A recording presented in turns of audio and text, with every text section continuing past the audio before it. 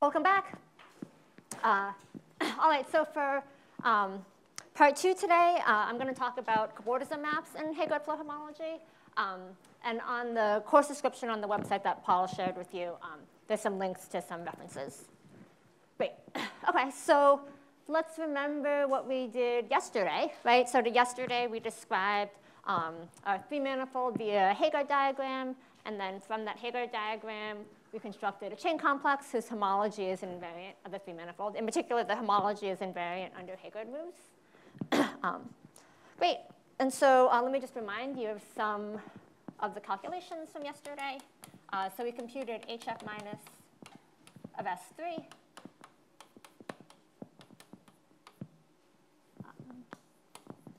Great. And we also computed this from this genus 1 Heegaard diagram.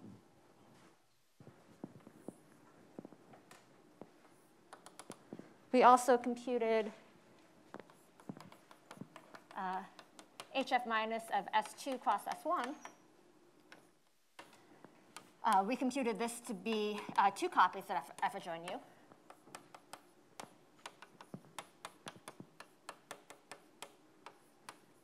Is the mic OK? Can people hear me in the back? Great, and we computed this from, for some technical reasons that I kind of didn't say too much about, we had to make sure that there are intersection points here. Great. And then if you want to label our generators, let's say this is generated by, I'll call it theta plus and theta minus. Theta plus will be the one that's in higher degree. So remember, the differential lowers degree by 1. So this one here is theta plus, and then this one here is theta minus.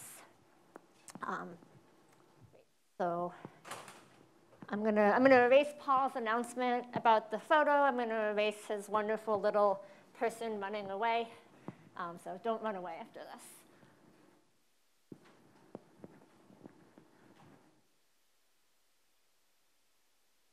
All right, and maybe just I'll give you one more example. HF minus of negative 1/2 surgery on the right-hand trefoil. This looks like F adjoin U plus 2 copies of F. This is in grading 0, and these are both in grading 0. OK, maybe you're looking at these and you're saying, like, oh, what are the options for what HF minus of a 3-manifold could look like?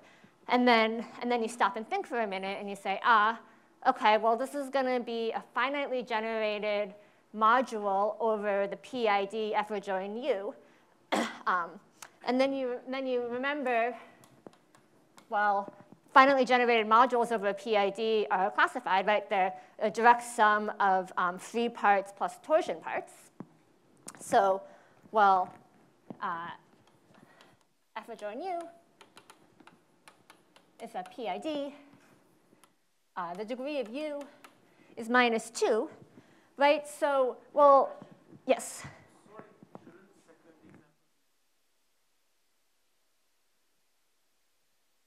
The question was, shouldn't the second example be the whole Heegaard Floer homology and not for just one of the spin C structures? You would think so, based on what I've said, but I haven't said everything. So there's some, like, I sort of waved my hands and said you had to isotope this to get intersection points to make it admissible. And then for HF minus, it actually has to be admissible relative to like the spin C structure. So for the others, this is admissible with respect to this spin C structure, but it's not admissible with respect to the other spin C structures. So you actually have to like isotope it more. Yeah, so great question. Other questions? OK, so you have this polynomial ring that's graded. The degree of U is -2. And Heegaard Floer homology gives you out a graded module. So that means, well, OK, well, what are the only homogeneously graded polynomials? Well, since U is degree -2, the only homogeneously graded polynomials are monomials. So in particular, right? So any finally generated graded module looks like a direct sum of free parts plus a direct sum of torsion parts, where the torsion parts, well, it has to look like f adjoint u mod u to the ni for some natural number ni. OK, so yeah, so f is just f adjoint u mod u.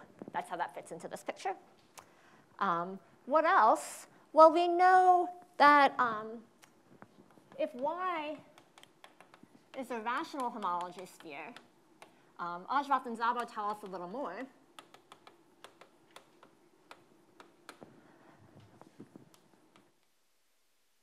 They, in fact, show that you have exactly one free summand. So if y is a rational homology sphere, HF minus looks like a single free summand plus some torsion parts. Great. OK. And so what do I want to tell you about today? So today I want to tell you about cobordism maps. Great. So let's say I have a 4-manifold W. That's a cobordism from y0 to y1. So that means that the boundary of W is minus y0 disjoint union y1. Great. And let's also pick a spin C structure on W. So these are in one-to-one correspondence with H upper 2 of W. Great. OK, and then this will give us a map from HF minus of y0. And see, if you have a spin C structure in the 4-manifold, you can restrict it to the boundary. So restricted to y0 to HF minus of y1 with the spin C structure T restricted to y1. All right. And so I want to tell you how these maps are defined. OK, so well, again, like for the 3-manifold invariant, right, we described our 3-manifold in a certain way. We described it with a Heegaard diagram. And then from that Heegaard diagram, we built our invariant. So for the cobordism, well, we'll describe our cobordism in some certain way. And then from that description, we'll build our maps. So, right, so well, if you've seen some 3-manifold topology, you know that, well, a Heegaard diagram was secretly, it was built out of single zero, the way I described it is a single zero handle, G1 handles, G2 handles, and then a single 3 handle. And so the main idea is, well, W can also be built out of handles. Great, so if we're going to build a cobordism from y0 to y1, we'll start off with y0 cross I. And then we can attach some 1, 2, and 3 handles to get to y1. So, well, OK, we have 1 handles, which are B1. We're going to thicken it up so that it's 4-dimensional. And then this is attached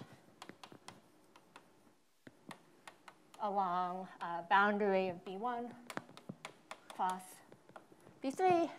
Then we have some 2 handles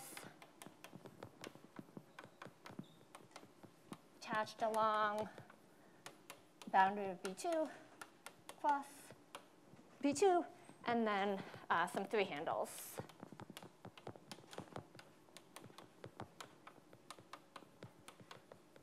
attached along boundary of B3 cross B1.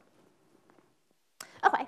And so the way I'll define this cobordism map W is, well, I'll define it, I'll say what it is for the 1 handles, for the 2 handles, and 3 handles. And then since any cobordism can be built out of a composition of those, well, we just compose each of those maps. All right, and maybe I'll draw a cartoon picture. Right, okay, so we can start by attaching our one handles. Let's say that I have L of them. Wait, okay, and then it's an exercise to check that if you attach L one handles, can someone tell me what three-manifold I'll end up with here? Y0. Yeah. Each one handle gives you a copy of S2 cross S1. So if I have L of them, well, I get L copies of S1 cross S2. OK, and now I'll attach M two handles. And then let's say next letter is N. N three handles. Next number is 3. Great. OK. Can someone tell me what three-manifold should appear here?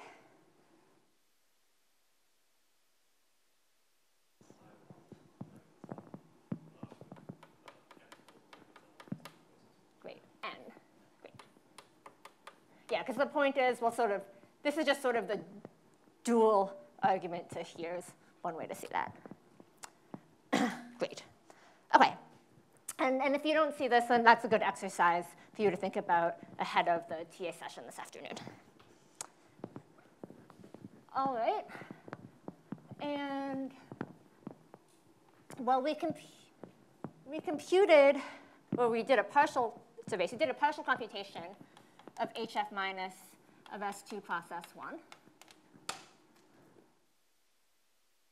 Right, this is, we have these two copies of F adjoin U.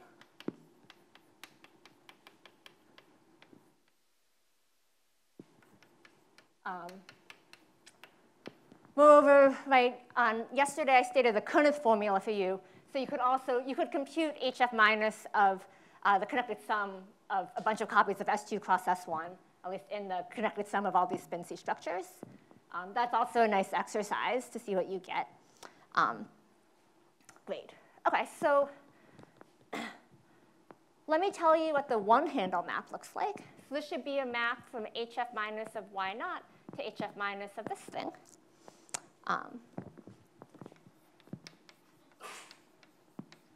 OK, so I'll do it for a single one-handle. To do multiple one-handles, you can either iterate, or you can also do it all at once. But let's do it for a single one-handle. OK, so this is going to be a map. This is a cobordism from Y naught. Let's say a single one-handle. It's a cobordism map from Y naught to Y naught connects some S2 cross S1. And well, this map, right, so FW1, that's just the map induced by this cobordism.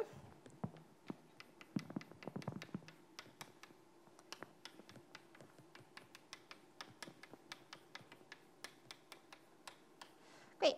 And well, this just sends this. I have some class X here. Can people see right here? Yeah. This just gets sent. OK, well, remember we have this Koenig formula that just says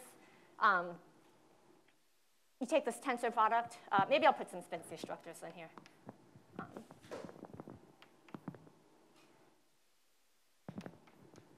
Wait. Well, this is just going to get sent to X tensored with the top generator here. I'm just telling you that this is what the map is, and then Ajrat and Zaba do a lot of work to tell you that like everything works the way you'd want it to. This is just like a declaration. OK, so that's the map associated to a one handle. The question is, do they actually define this cobordism map this way? Yes. Yeah, it doesn't depend on like all the choices you made, and we're not going to do any of that, but it doesn't depend on any of those choices.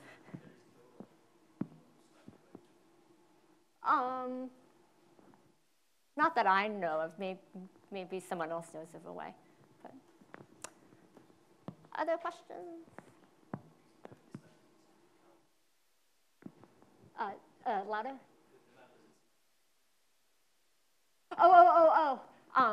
this map is going to count holomorphic curves. Wait.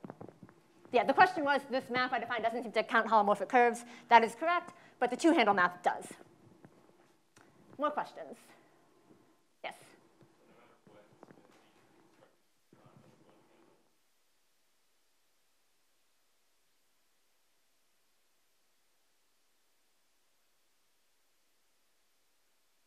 Yes. Yeah, so the question was, no matter what spin C structure you choose on why not, you always land in here. And yes, that sounds right. More questions? OK. OK. Let's skip to three handles, because that's also easy to do and doesn't count holomorphic curves.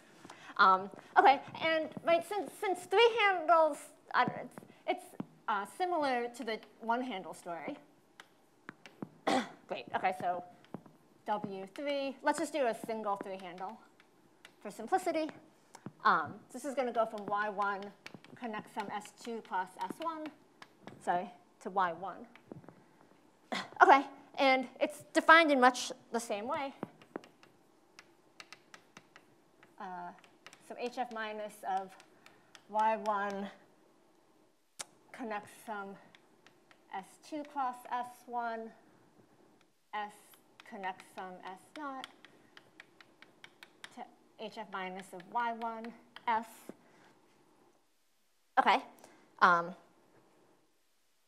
So in here, right, again, using the Kunitz formula, well, elements here are going to, right, we'll have X tensor theta minus, where theta minus is this guy, this here.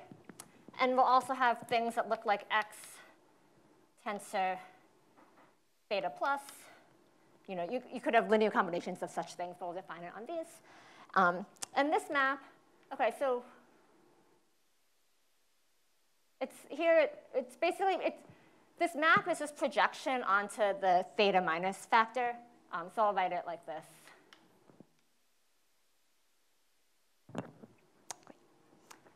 OK, so we did one handles and three handles. Any question about that before we go on to two handles? Great.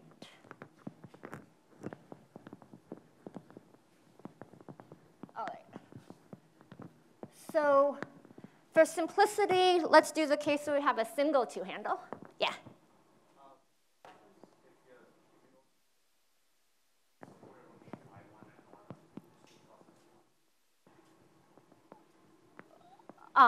It needs to be a spin C structure like on the whole three manifold.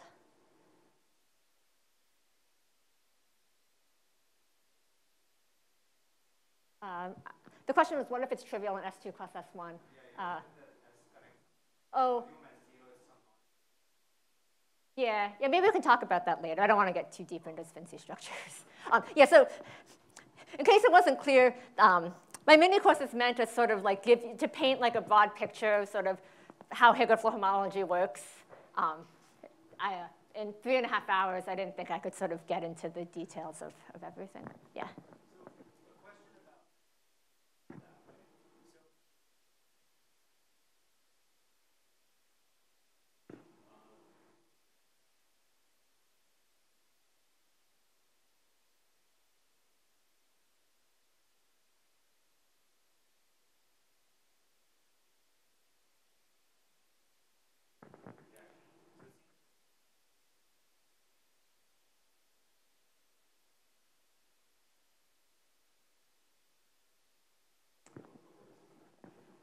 Yeah, OK, yeah, so the question was, this map doesn't seem so well defined because of how I've sort of chosen this identification via the Kunitz formula.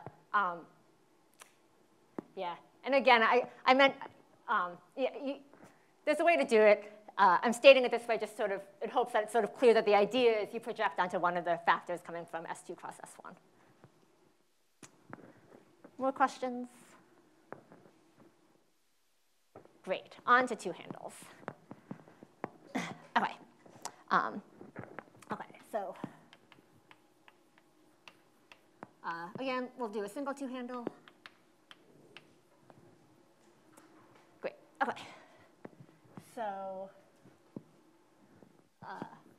let's say I have a two-handle, and let's say this is a two-handle taking me from y1 to y2. Great, OK. And so this, OK, it counts some holomorphic curves. This counts holomorphic triangles. And OK, so how does it do this? So OK, so we'll have a Heegaard diagram that describes y1. So wait. And it's going to be particularly well adapted to sort of how this two-handle is being attached. So it's a surface, a G-tuple of alpha curves, a G-tuple of beta curves, and a base point. So this is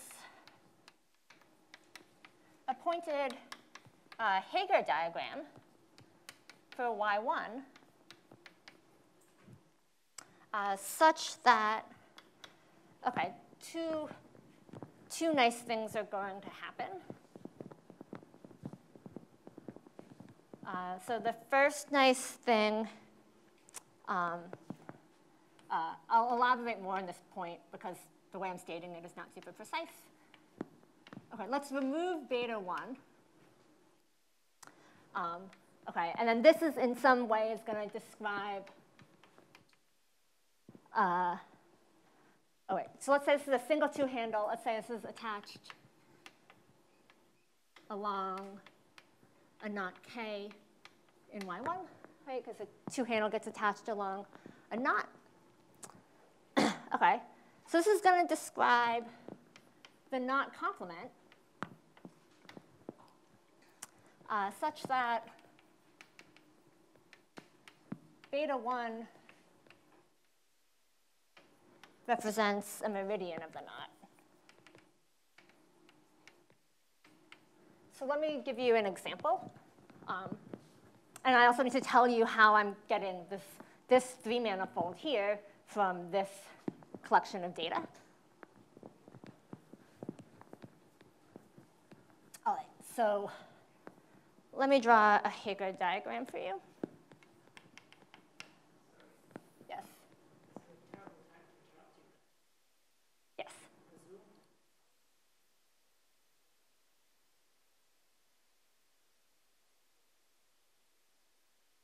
Uh-huh.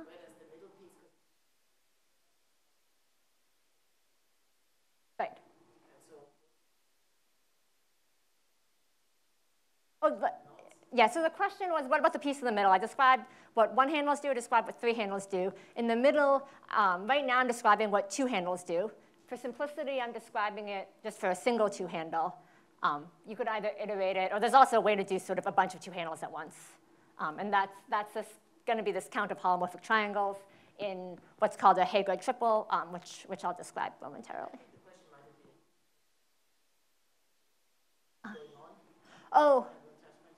Oh, topologically, what's going on, right? So you have Y naught connects on a bunch of copies of S2 cross S1, right? That's sort of like, that's what the boundary you're seeing at that point.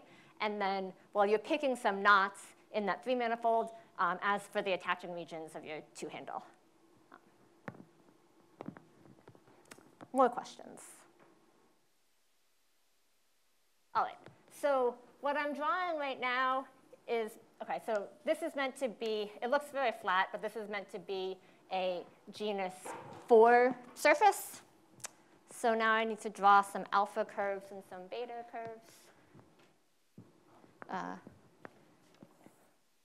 So on my, these are the genera of my surface. I've drawn 4 alpha curves. And now I'll draw some beta curves.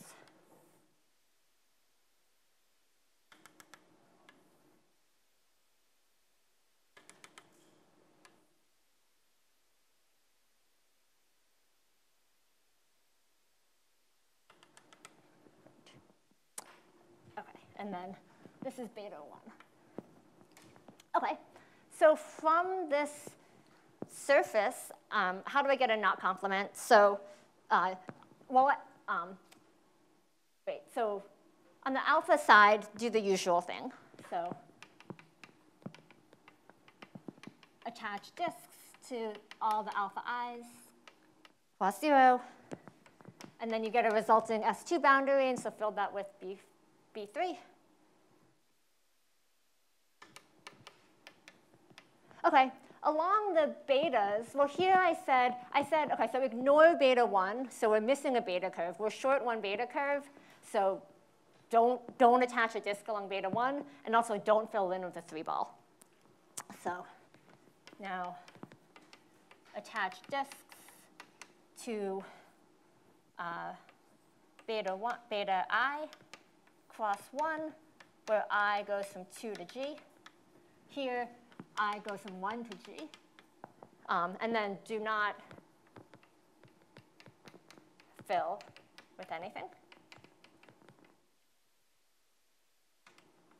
So it's an exercise to check that since we're ignoring one of the beta curves, the boundary that's going to be left is going to be a torus.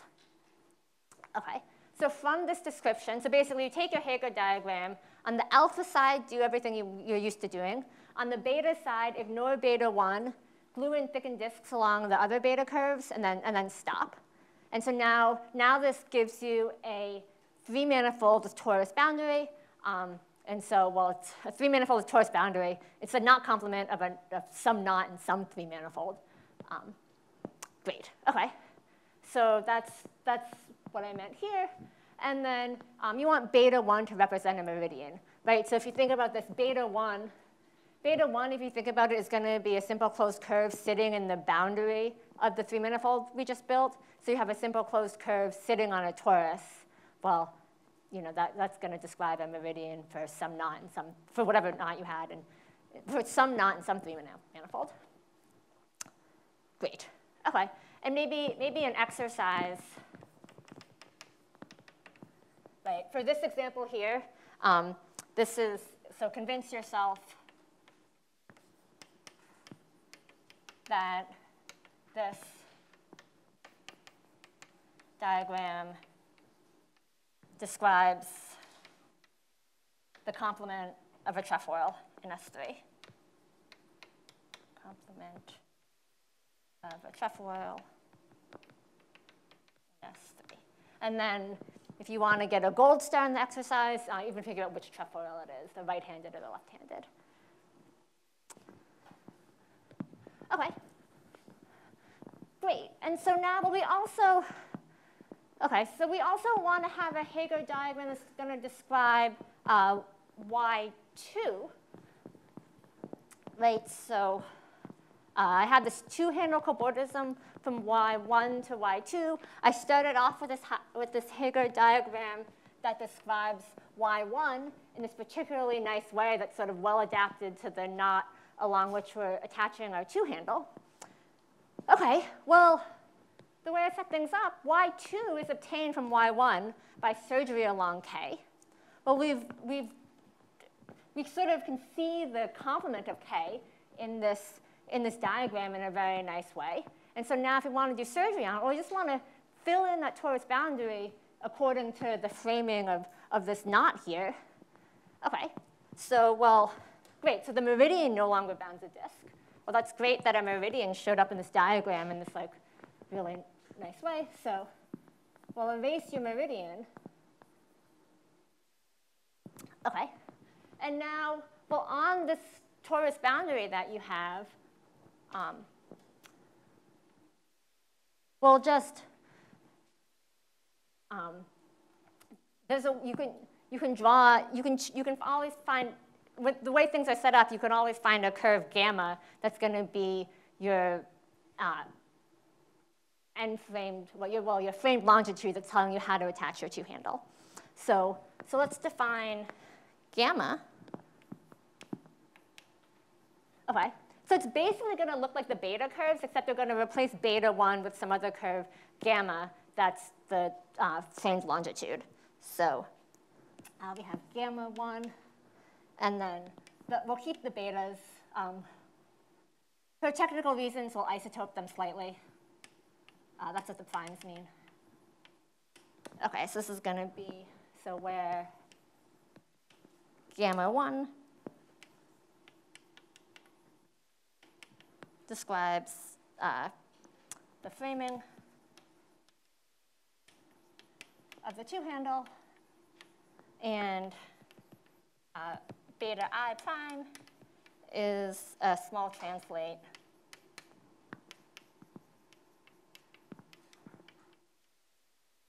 of beta I. Okay, so great. So now we have, yes, maybe in this example here, I'll draw an example of gamma, of this gamma 1.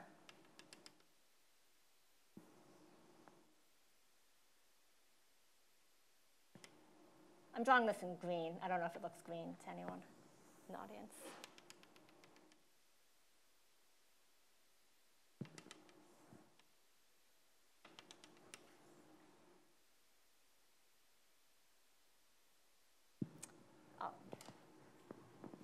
Okay, and then the other, so this is gamma 1, this is green.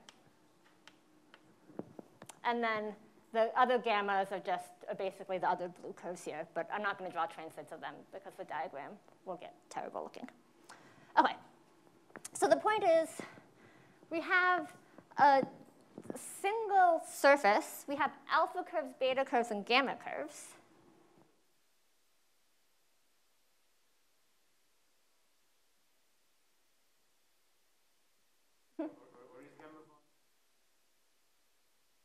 Oh, right, so gamma 1, right. Great. The question was, how do we determine what gamma 1 is? Right, so right, according to this recipe, right, you get a 3-manifold whose boundary is a torus, and gamma 1 should be the framing, is determined by the framing of the two-handle. So I haven't really said the details, a guarantee that you can always, that this curve is always going to live on the Heegaard surface and not like go across some of the beta handles. But it's true, you can always draw this, sort of this framing for the knot on the Heegaard surface, and that's going to be your gamma 1. Other questions? Great. Okay, so we have a surface. We have this alpha curve that stayed the same throughout.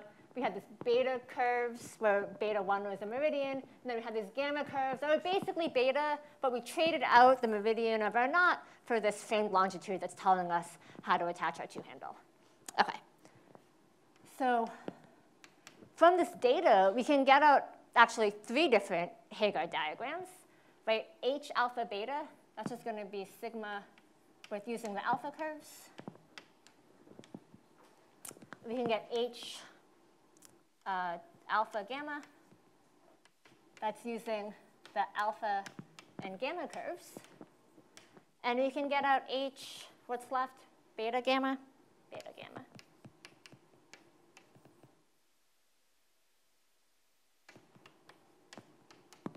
Great. Okay. Great. Okay. Well, this one, right? Well, this is what we started with. This describes Y1. This one, right? Since Y2 is obtained by surgery on this knot K and Y1, well, this one describes Y2. Great. And I'll leave it as an exercise for you to figure out what, I'll just tell you. Right, this one is going to describe a connect sum of G minus 1 copies of S2 plus S1. So maybe an exercise is to convince yourself of this.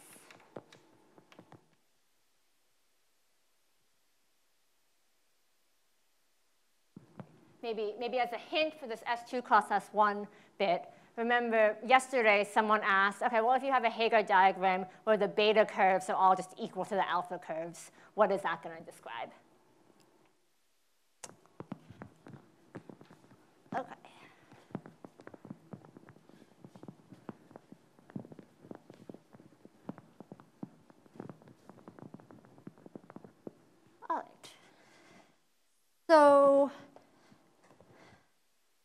Now what happens? OK, so this data, we're going to call it a Heegaard triple, because we have 3 sets of curves, alpha, beta, gamma.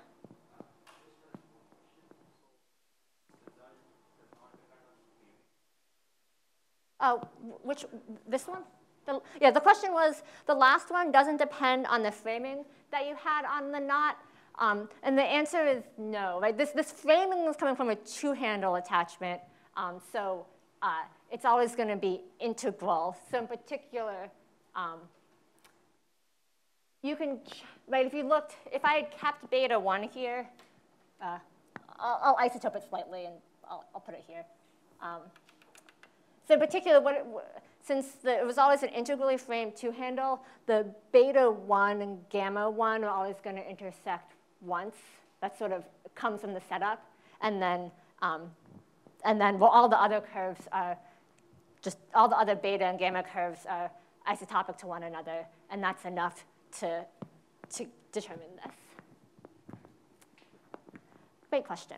Other questions? OK. So we have this thing called a Heegaard triple.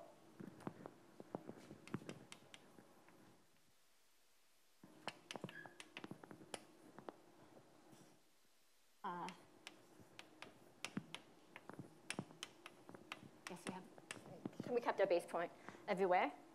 OK, so now we'll define this map F alpha, beta, gamma from, OK, so it's going to go from CF minus of H alpha, beta to CF minus, oh, no. There's a tensored with CF minus of H alpha, gamma. Alpha, gamma.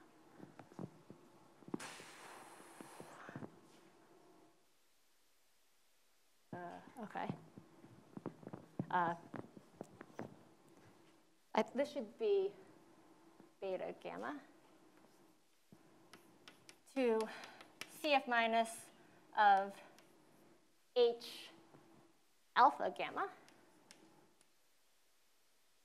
Great, OK. And this map counts holomorphic triangles. Great, OK, so this map is defined. OK, so it's going to take in the tensor product of 2 generators. And then, OK, so then you sum over all z that are generators here. So generators here are intersection points between T alpha and T gamma.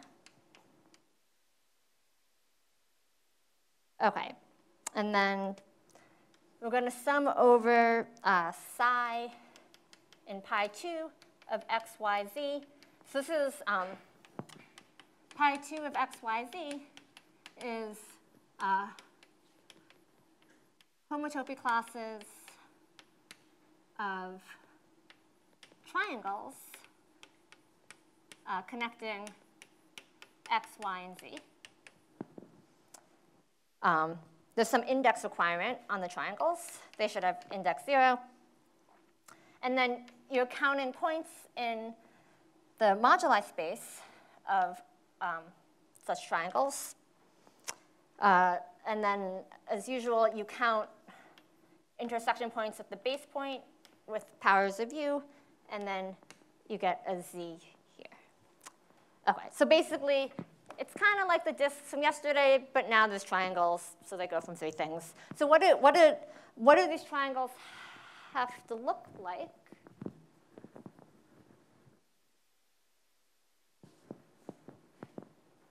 Great. I'm going to use colors that may or may not be visible to the audience. Great. Okay, so this is red. This is blue. This is green.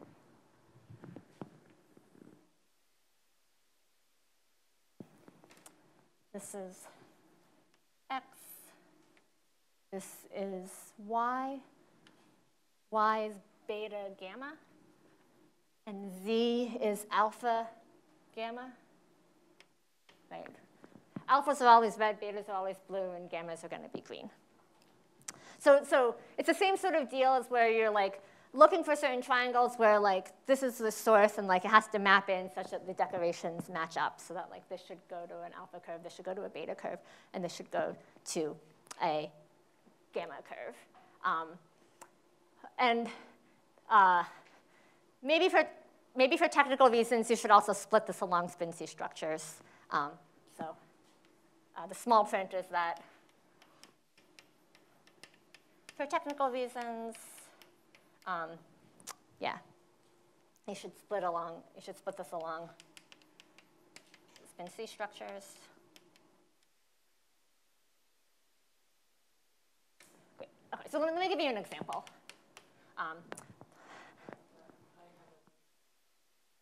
Yes.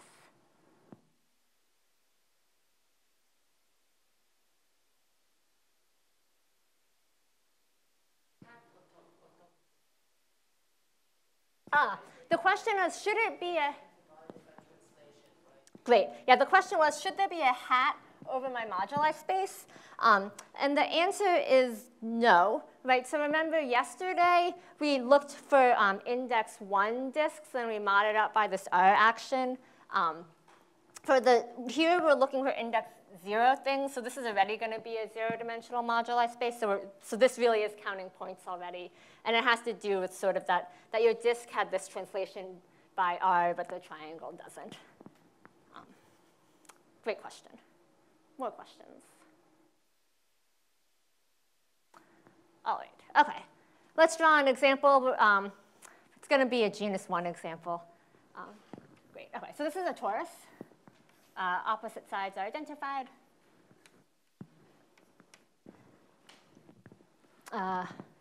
Here's my alpha curve.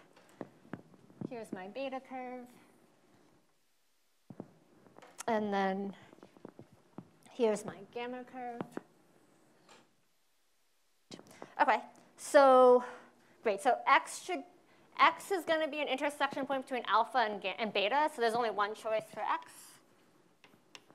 Y is an intersection point between beta and gamma. So there's only one choice for Y. Great.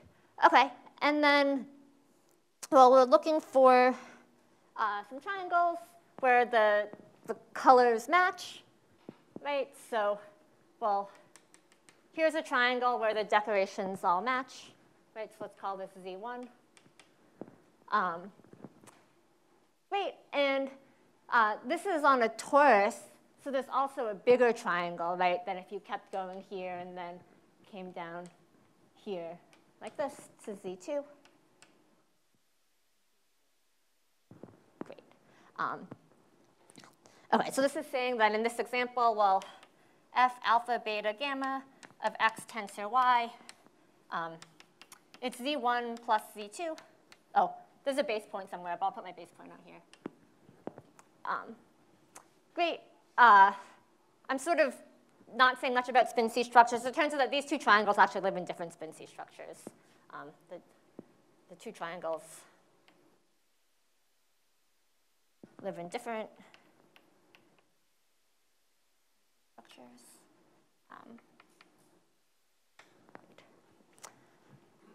OK. And so,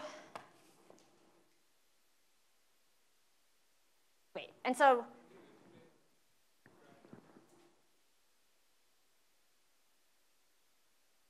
can you speak up?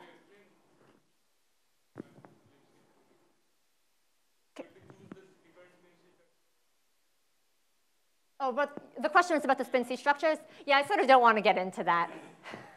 That's the theme. Sorry. Other questions? Yeah, great. Yeah, I mean, for 3 manifolds, you can think about them as non-vanishing vector fields up to a certain equivalence. But, great. OK. So define this map, F alpha beta gamma. And so now that's basically the key ingredient needed to define this two-handle map.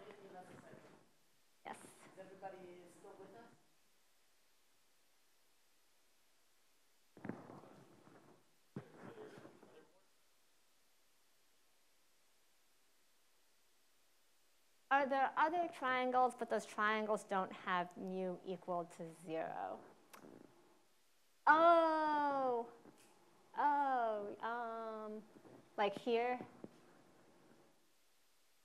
Maybe I'll put my, yes. Yes. Oh, no. I didn't find all the triangles. Thanks. The question was, are there other triangles, but they don't have mu equal to 0? And the answer is, there are other triangles that I was sloppy when I was preparing my notes. So, great. Sort of, for genus 1, you want triangles that sort of like look nice like this. Yeah, so plus, yeah, so thanks. Great, so I'll say that these two triangles are in different spin C structures, and plus some more. Maybe sort of the point of this example was to sort of show you what a triangle looks like, but I was careless and didn't find them all.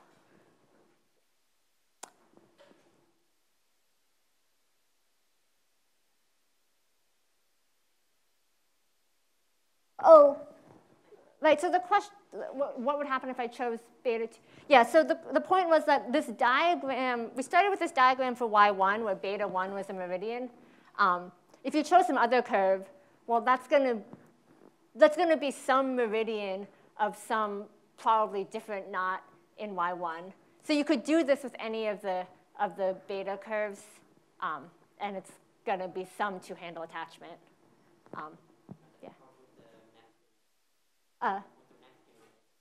Well, so if you do it for a different beta, will the mass be related? In general, if you chose a different beta, in general, it's going to be a different knot in Y. So in general, it's going to be a different map because it's some different two-handle cobordism.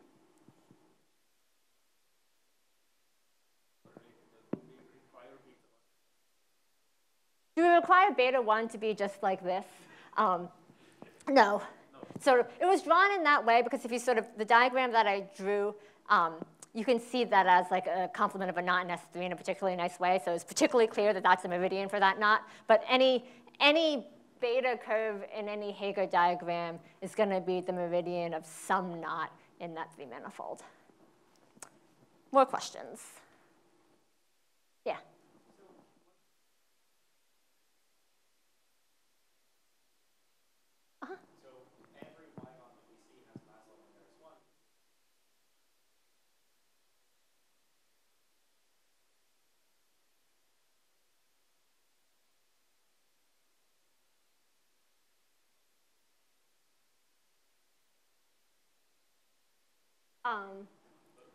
Yes. The question was, is there sort of a nice way to count triangles in a genus 1 diagram? And I want to say just sort of if they just sort of look like, as Josh said, if you go to the universal cover, you just sort of look for like triangles that just like look like this one. Like the corners should all be acute. I think that should be it, but this, yeah. Yeah, something like that. Great. All right. OK, so define this map from here to here, but the two-handle map should go from y1 to y2.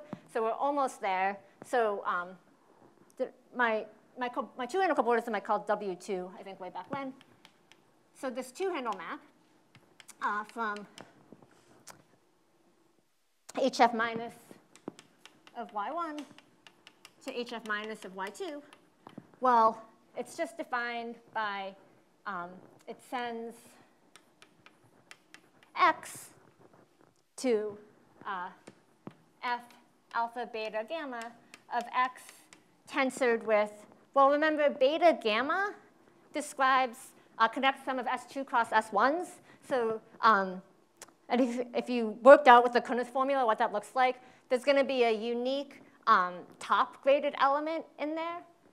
So take this tensored with theta plus. Right, so if this is a single copy of S2 cross S1, then this is the exact same theta plus that we had earlier. And then if it's a bunch of copies, then it's just the unique top-graded element. So top-graded element.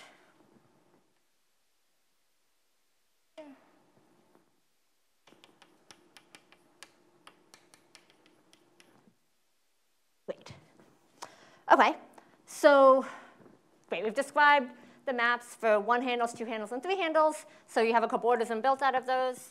And it's just going to be the composition of those. And then Ajroth and Sabo did a lot of work to show that this is well-defined and in particular doesn't depend on any of the choices that we made. Great. And so, yeah. Maybe you're curious about the gradings, how this map is graded. Very roughly, this map splits along spin C structures along your cobordism. And within each spin C structure, there's a well-defined grading shift that's determined by some topological data associated to your 4-manifold and your choice of spin C structure. All right. Questions? Yes?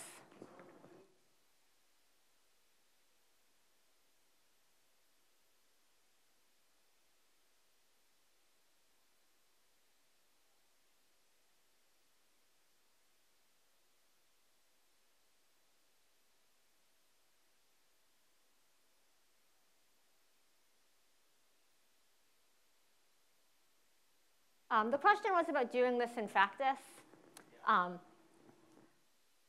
actually don't usually do this in practice from the definition. Maybe there's some people who do, but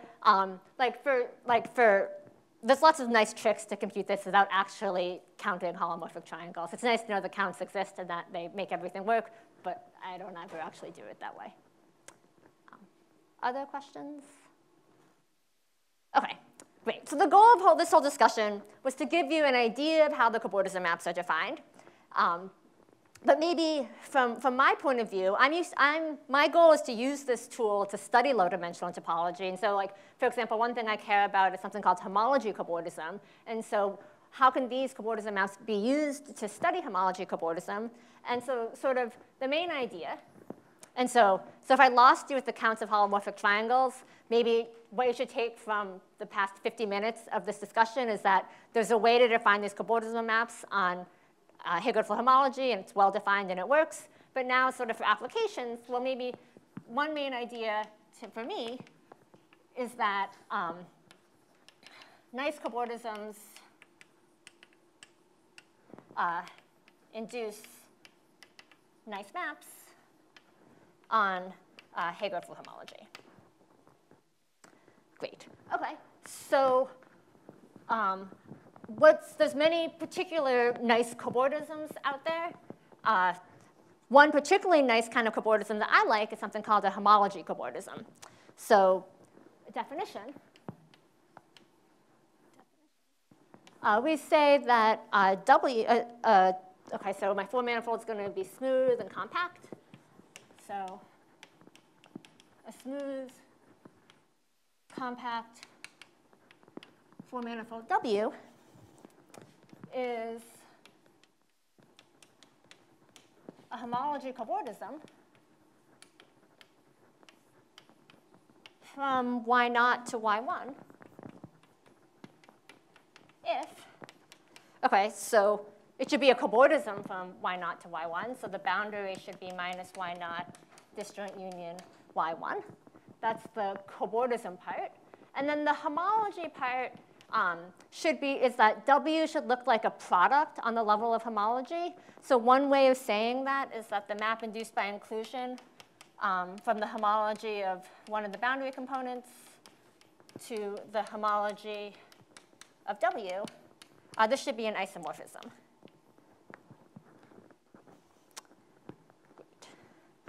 OK, and then we say, we write this, we denote this by, I'll just denote it with a tilde. So in particular, this is an equivalence relation on 3 manifolds. That's a nice exercise to check. All right, so what are some examples of homology cobordisms? Well, I said a homology cobordism looks like a product on the level of homology. So one example is, well, W equals Y plus I is a homology cobordism from Y to itself. And maybe another example is that if Y is an integer homology sphere,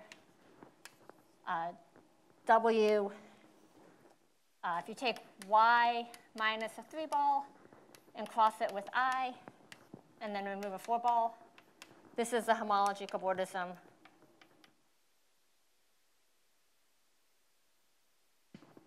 well, this part, you can check the boundary is going to be Y connects some minus Y.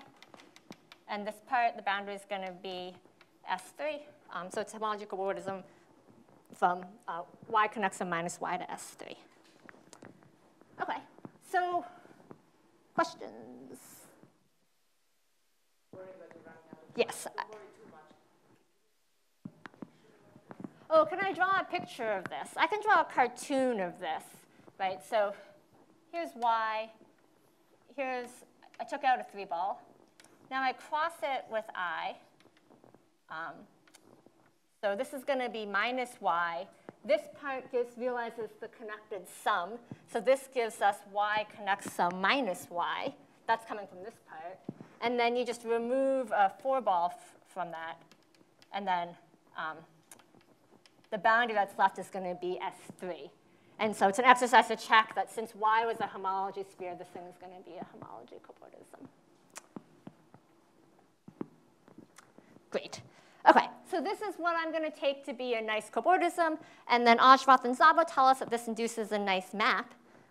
So proposition 1, due to Ashrath and Szabo. Let W be a homology cobordism.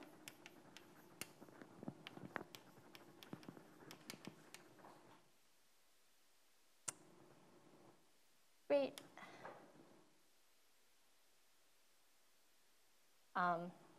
For simplicity, no, I won't say for simplicity. Great, and then let's choose a spin C structure on W. Then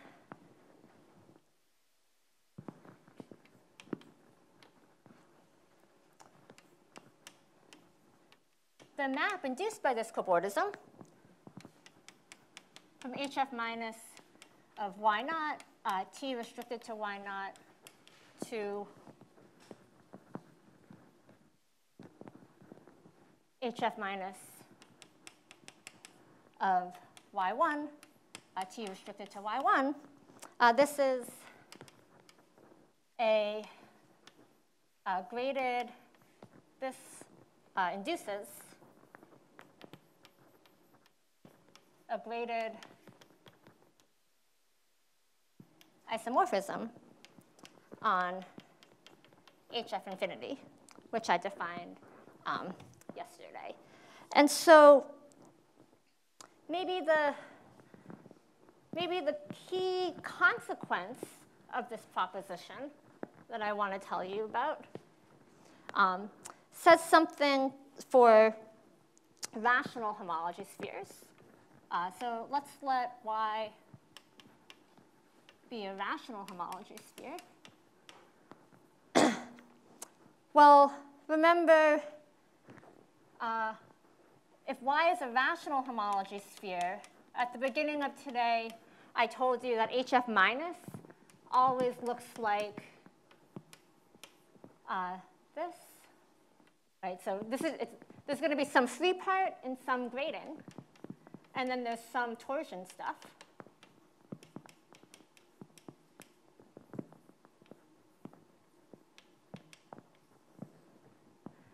Great. OK, and so now the exercise for you is to use proposition 1 over here to show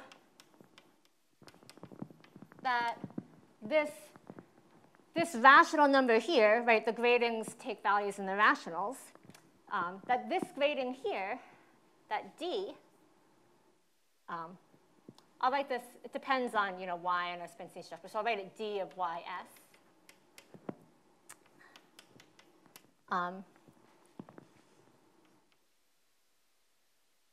Is an invariant of homology cobordism.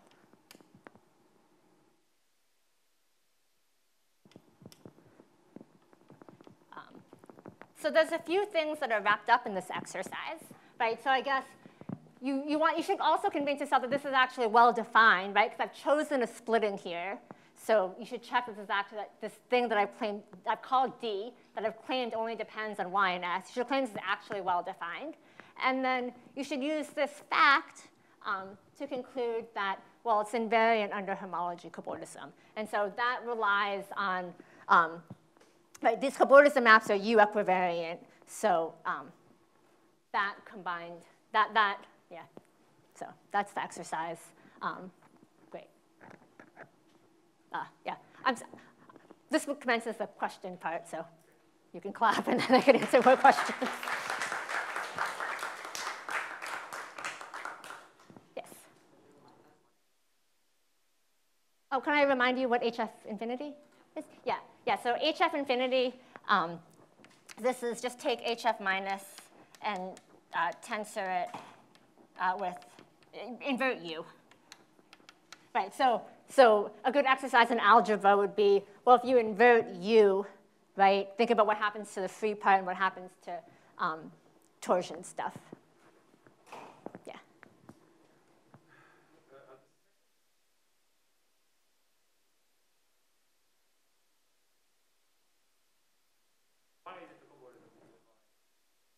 Oh, yeah, so there's a question about this example. Right, so when you delete this ball, it's not y anymore. So ignore this part. But when you delete B3 from y, and then you take this product, well, if you think about what the boundary of that product is going to be, right, well, you had y. You took out a 3 ball with it, but there's sort of this tube here that connects it to this other 3 ball in minus y. And so, well, you should think about that. Well, it's basically a connected sum, right? A connected sum is you like, yeah.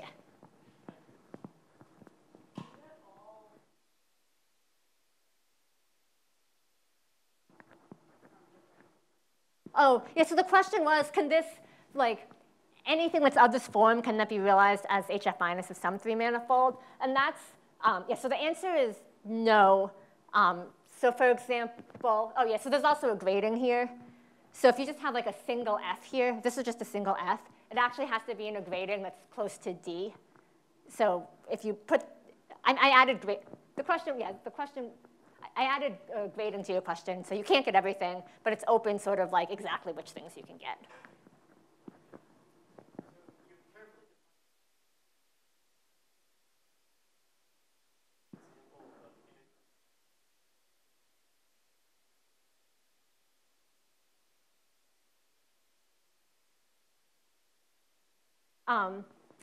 Yeah, the question was, is there a simplest example of rationally homology cobordism 3 manifold so the D invariants differ? So the D invariants are actually invariants of spin C sorry, what am I saying? I don't think I can give you a good answer right now. I'll think about it and say something later.